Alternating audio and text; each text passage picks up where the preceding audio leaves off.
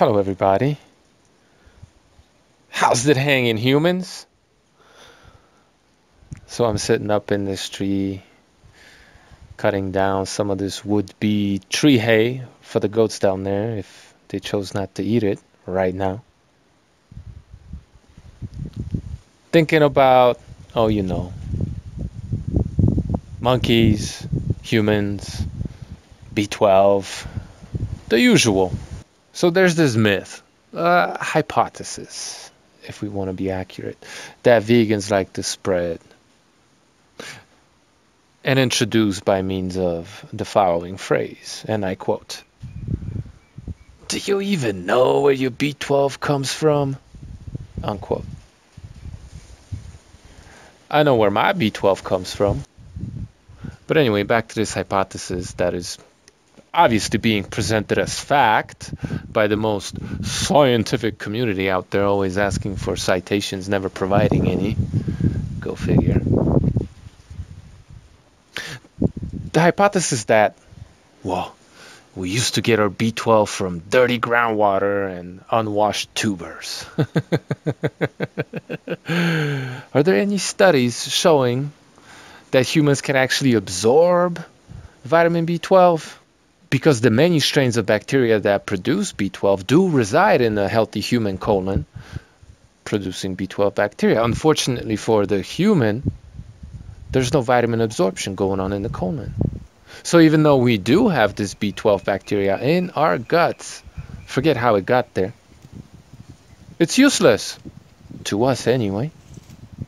Now wouldn't this suggest to you, all of you intelligent and scientific people out there, who love you some evolution? I'm cool with microevolution. Bacteria evolving into my father?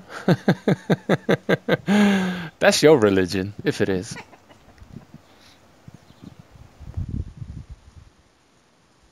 But wouldn't microevolution suggest that since we don't have the ability to absorb the B12 that no doubt is being produced in our colon, that maybe we evolved getting B12 from a different source?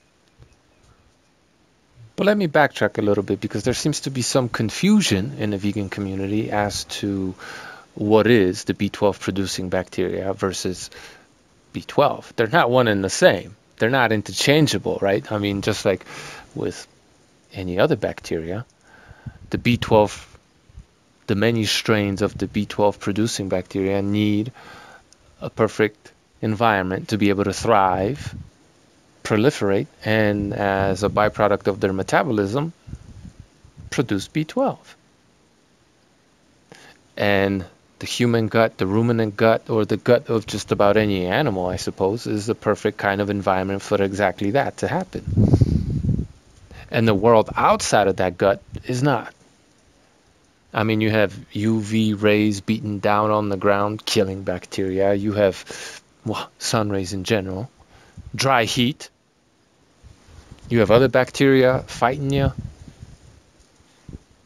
It's too cold for you as that bacteria to be able to do anything. You're just barely surviving in most situations in the world outside of the ruminant gut.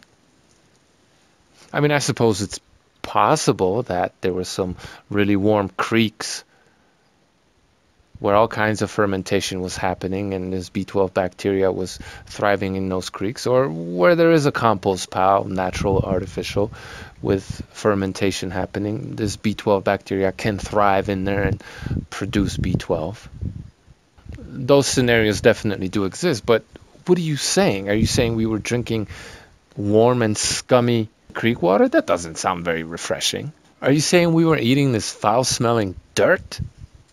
Show me another animal that does that. And here's the problem with all of that. If you have a nice, warm, funky, disgusting environment for the good bacteria to proliferate, guess what else is happening? All kinds of bad, potentially lethal bacteria is, thriving as well. So just as likely, theoretically, as we were to get B12 out of these nasty quote-unquote food sources, or sources of water, we were just as likely to die. And what other animal out there does that? So it doesn't even seem plausible that we would do that, seeing as we seem to have a natural aversion to foul-smelling stuff in general.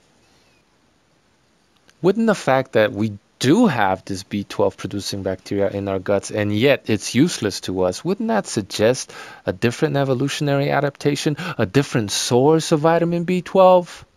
And let's suppose some of us did do this, consume foul-smelling, dirty creek water and dirt. Those of us that survived this experience, that was only available to you a couple months out of the year when the temperature and moisture was just right. How the hell did we get B12 in the winter? Were we digging for tubers with sticks in frozen ground? What tubers grow in the winter? And this creek, that in the summer might be just warm enough and just foul enough for the B12 producing bacteria to thrive in there. When that shit froze over, I mean, that bacteria was barely surviving, if at all. Definitely not producing B12. This hypothesis doesn't make any sense. Looking at it from an evolutionary perspective, does it? I mean, take the gorilla, for example. I mean, one of our closest relatives, supposedly, right? Since we are talking about evolution.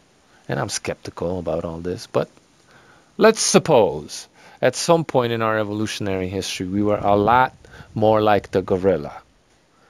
The gorilla hardly drinks any water and definitely doesn't dig the ground for tubers.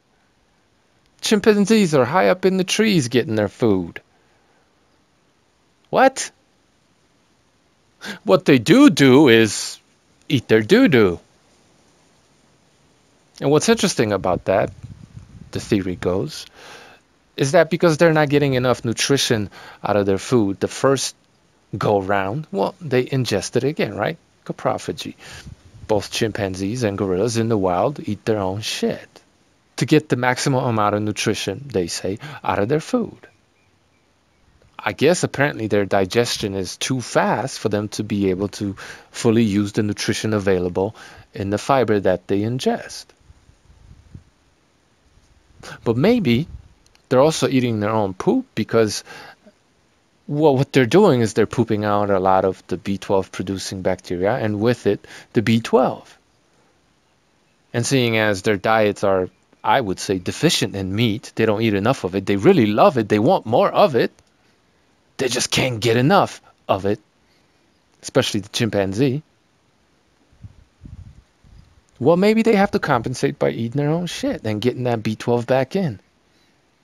Maybe the absorption of vitamins in their colon is not as efficient as it could be. Maybe everything moves too fast. Maybe everything moves so fast they're not absorbing enough B12 for them to thrive. So they eat their own shit. For those and I'm sure other reasons, right? And the interesting thing about coprophagy is that when you put these animals in zoos and they're no longer being fed their natural diet, precisely, because we don't really know what they eat exactly. We just don't. All of a sudden, gorillas, chimpanzees, they start eating more and more of their own feces. Well, why is that? Well, probably because they're not feeding that gorilla a whole bunch of meat. And in the case of the chimpanzee, probably because he doesn't have access to the cage next door full of delicious monkeys. So they eat their own shit.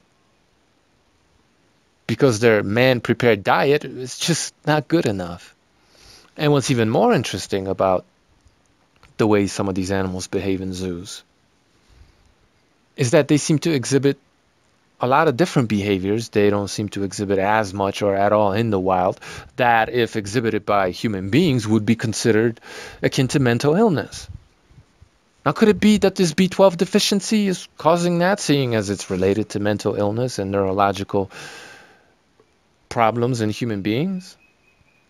Could that be what's happening with these poor animals in zoos? I think it is. Seems to make sense to me. So no matter how you look at it, this hypothesis that we drank foul-smelling creek water because it's so thirst quenching, or ate some rotting dirt that was just as likely to nourish as it was to kill us, the idea that that's what we did in order to get our B12, while we have all these cave paintings of all kinds of hunts going on. Yeah, let's just ignore that. Find me a cave painting with the prehistoric man digging the frozen ground with the stick for some tubers. Yeah, okay. But it is plausible that at some point in our evolutionary prehistory, we did get enough dietary B12 as herbivores or as mostly herbivores. But it's not likely that it was from nasty creek water or rotten dirt. We probably ate our own shit.